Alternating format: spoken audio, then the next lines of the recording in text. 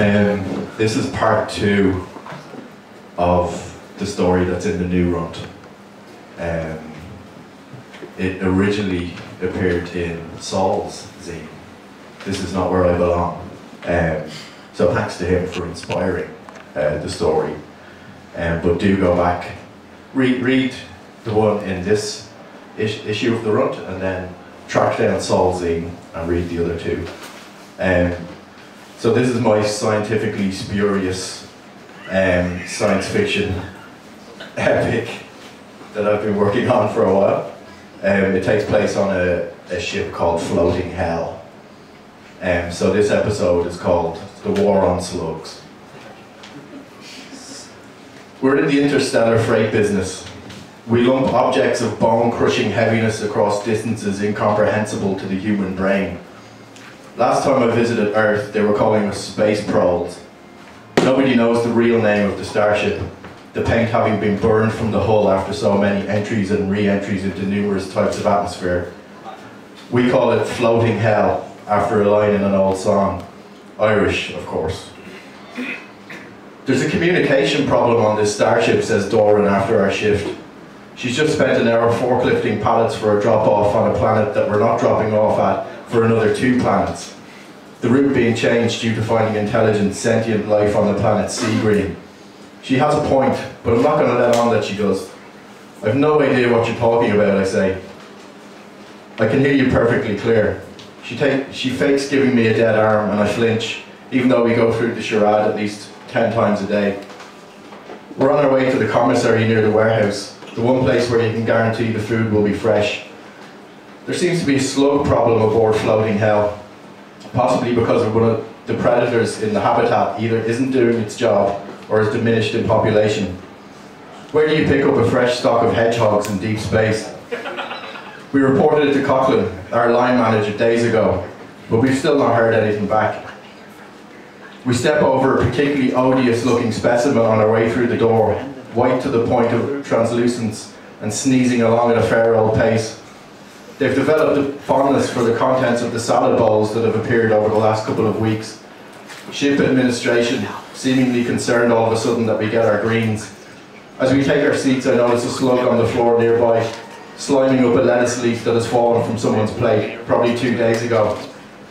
Why is this place never cleaned up, says Doran. It's disgusting. And she picks up the leaf with its gastropod passenger still attached and tosses it across the room. I can't eat with them around, she says. They make my stomach turn. Interesting you should say that, I say, because they're basically a walking stomach. Did you know their Latin name means stomach foot? Doran scowls. Next you'll be telling me the difference between a slug and a snail again. I'll go back to my spice burger. I don't get paid for this. We masticate for a moment and then Doran says, why do we have to bring slugs on board anyway? Is it because of that terror thing? Doran had an aversion to saying the word terraforming for some reason. I don't know why. It's not a difficult word to say. I tell her yes. The obligation of every interstellar craft, whether commercial, private, government or military, is to take along an agreed percentage of flora, fauna, etc. in the event of locating a suitable seeding planet. Later that day I get a call from Coughlin. The word finally got through about the slugs, but he wants me and Doran on the team trimming the population in the habitat. I protest that it's not my job, but he just says, hey, whoever smelt it, dealt it. I ask if he's just farted, and he hangs up the vid screen. He was never very good at finding appropriate phrases for real-time events. I'm in the process of trying to get in touch with our ever-elusive shop steward to protest at what we're being asked to do, when Doran shows up in pink gardening boots, holding a shovel with a massive grin on her face. I say, fashion victim, and then think, maybe just this once. After all, it might be more fun than lifting things. The habitat is 1,500 acres of forest and parkland at the stern of Floating Hell that contains all the flora and fauna needed to begin the population of a livable planet. Myself and Doran make contact with a ranger, Dodson, a physically imposing man who is so soft-spoken that you have to lean into him to hear what he's saying. He shields his eyes from the artificial sun and tells us, I was hired to cut grass, but they promoted me. Apart from putting coffee grounds around the plants, I don't know anything about slugs or snails. Is that what they are? Snails are the ones with a house on their back, I say, and then Doran starts taking the piss. doing a fairly decent impression of me blabbing on about my favourite subject, Irish cultural identity. She says, snails are like the Irish, carrying her home with us wherever we go, with our spice burgers and our trad funk and our obsession with the past. We're the snails of history, blah blah blah. The ranger says, I'd never thought of it like that. And I give Doran a victory glance. The ranger gives us each a pair of gloves and a plastic container, and we start collecting slugs. He volunteers to take care of their disposal. His orders are to eject them through the sphincter portals dotted around the windows of the habitat. A sphincter portal is basically an airlock, but without the airs and graces. No spinning stainless steel wheel for a door handle, no annoying alarms, no ostentatious android voice counting down to depressurization. They're basically a circular opening into a space of about 12 centimeters in diameter, covered with a clear skin-like membrane on both the ship and space side. This membrane won't allow human skin to penetrate it, but it will bend when pressure is applied. But if an object, or in this case a creature, is placed against it, it will relent and allow access to the airlock beyond. Once the object is between the membranes, all the operator has to do is push it through the outer membrane and into outer space. In the habitat, they use them to get rid of grass cuttings and dead wood and the like. After an hour of collecting, we bring our haul to Dodson, and he begins shoving them out the portal, nonchalantly forcing them out one by one, as if he's really enjoying himself. Each one wriggles momentarily in the null space between the ship and the outside void, separated from the soil and wondering, what next? Absent-mindedly, the ranger says, they used to live in the sea, you know. They look so alien to me that they might look at home anywhere. Doran just says, when I explain the hole that they breathe through. When I explain that they breathe through the hole that they breathe through is in the side of their head. Sorry. I try to look for it, but all at once they're drifting away from floating hell, lost forever.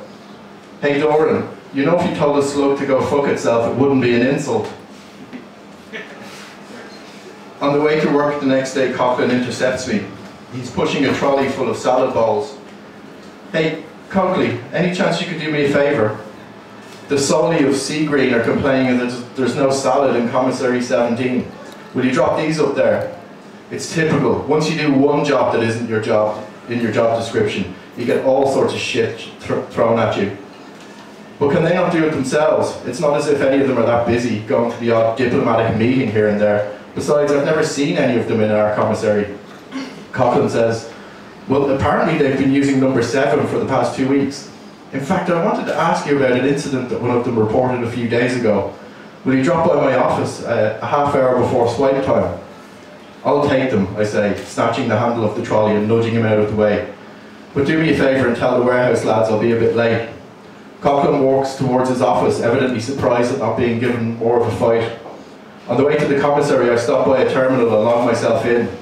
I search the image database for a picture of a Soli of Sea Green, and there they are, a white slug-like entity with eyes on stalks that emits a slimy trail in its wake. Similar in appearance to the slugs found on Earth, but absolutely and positively sentient.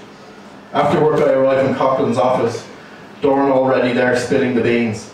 Our new Solian friend is perched on Coughlin's desk, humbly accepting her apology through the translator. Coughlin clocks me at the door. I won't be needing you now, Kevin. I make my exit. Later Doran insists on going to Commissary 10 so as to avoid bumping into any Soli. She doesn't eat, just sips a coffee and stares out at the void.